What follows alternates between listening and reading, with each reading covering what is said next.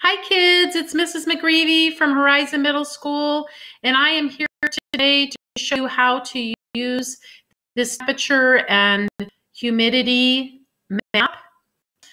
In your week 5 packet on day 4, you are asked to find some real-time temperatures of some areas around the state of Washington and also the humidity.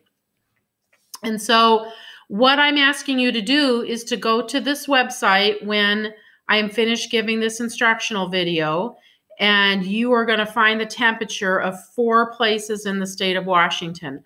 Now, when you first get on this map, you will probably see this view where you can see most of the world, and you'll notice down here these warmer colors should look familiar to you. You've seen some maps like this before in your assignments. This is down by the equator.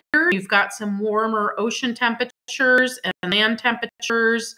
And then as you move north away from the equator, you notice that the temperatures of the ocean drop, and also of the land. And so what I'm going to ask you to do today is we are actually going to zoom in to where we live in North America, which is right here, and the state of Washington is right here. So I'm going to come up here and click on this zoom in button, the plus sign. And sometimes when I do this while I'm trying to record myself at the same time, it takes a little bit longer for the page to load. So just be patient while I'm trying to get this to work properly, but it should work well for you on your computer. So I'm going to go ahead and zoom in, and every time I zoom in, I'm going to try and get the state of Washington kind of in the middle of my screen. It's right here. So by the time I zoom in far enough, I'll be able to see the parts of the state of Washington that I need.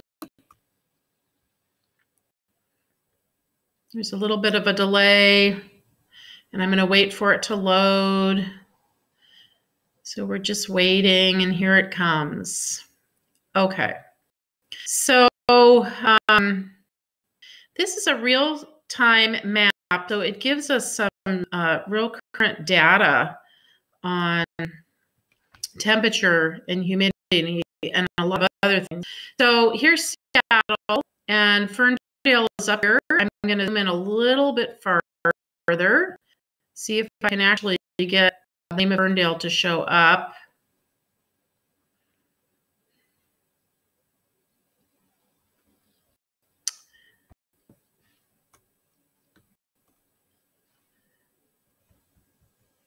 There's Bellingham. And I think for now I may leave it right there. You can zoom it a little farther and find Ferndale, but I need to be able to see Wenatchee over here at the same time. So what we're going to do is we're going to come up here and click on temperature. And you'll notice under temperature is altitude. In the last section that you just had, you learned about altitude. And so this is something we can change. It says 2 above ground. That's 2 meters. And if you remember in class, we've used a meter stick. So a meter would be the length of one of these. And so I can change this. And if I click on this and open it up, it says 5 centimeters above the ground. So that is pretty much ground level. And that's where I want to start. So 5 centimeters on my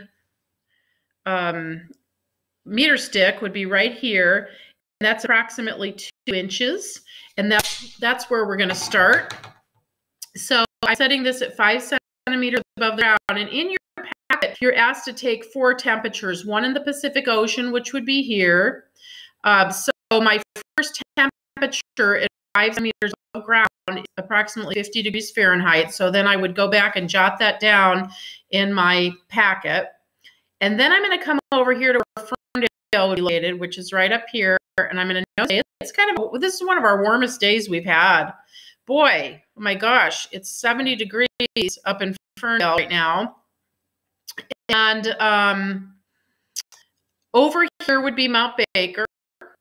So you'll notice that's cooler, 62 degrees depending on where I put that cursor, anywhere from 44 to 62 degrees. So Mount Baker isn't exactly marked on here, but it is a bluish green area. And then I'm going to come to Wenatchee, which is on the east side of the mountains. And you'll notice that it's already 84 degrees. When I checked this earlier today, it was 70 over here, but that temperature has already risen up. So then after I mark those temperatures, I'm going to come back over here and I'm going to change my altitude. And I'm going to come down here. There's a lot of different altitudes that are given, but I'm asking down here to 3,000 meters. Don't worry about this number right here that says 700, but 300 or 3,000 meters. I'm going to click on that and set this 3,000 meters. And what that's going to do now is that's going to give us the temperature at 3,000 meters above sea level. So that'd be about 10,000 feet approximately. And that is where you might see a small 2- or 4-seater airplane, maybe even flying that high. So you'll notice that now over in the Pacific Ocean, it's 28 degrees Fahrenheit as I've gone up in altitude. And up here in Ferndale, it's 27. And over here where Mount Baker would be is 21 degrees Fahrenheit. And down at Wenatchee, 24. And remember, I'm about 10,000 feet, 3,000 meters above these areas, okay?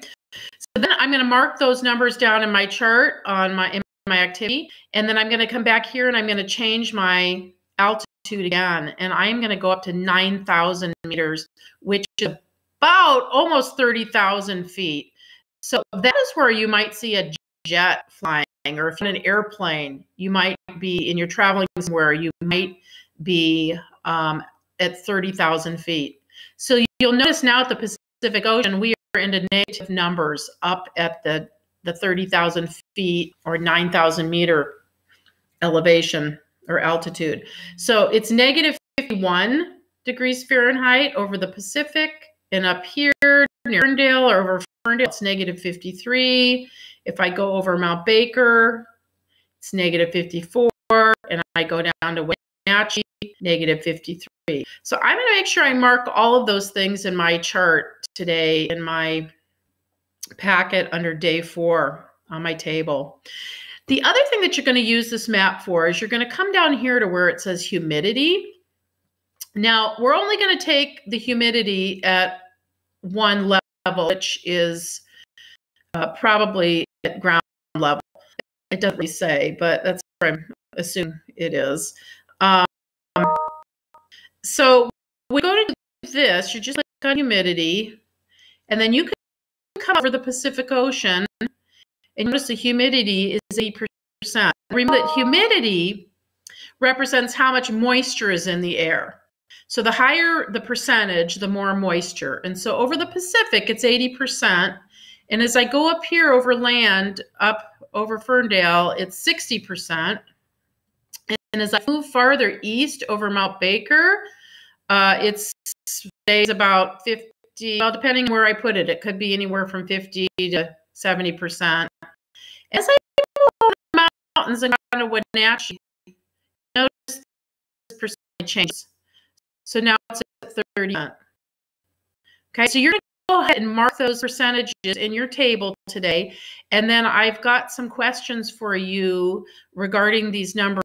I want you to put some thought into interpreting what these numbers mean. Okay? All right, let's get to work. And I'll see you again later.